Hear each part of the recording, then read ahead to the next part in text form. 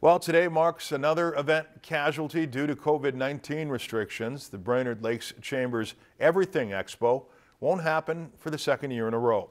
The event usually sees more than 100 businesses and more than 500 people shuffle their way around the Essentia Health Sports Center. Due to Governor Walz's COVID-19 restrictions calculator, it wouldn't be feasible to allow this event. The expo wasn't scheduled until May, but Sue Galligan of the Brainerd Chamber says it's better to cancel these events too early than it is to cancel them too late.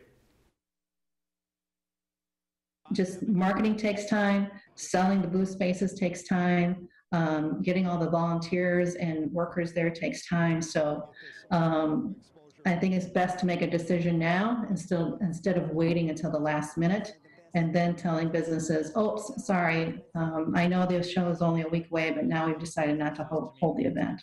So unfortunately, this is the second year that we're not going to be having the Everything Expo, but I just don't want to have that large of an event until it's safe for everyone and it's a valid event for everyone to participate in.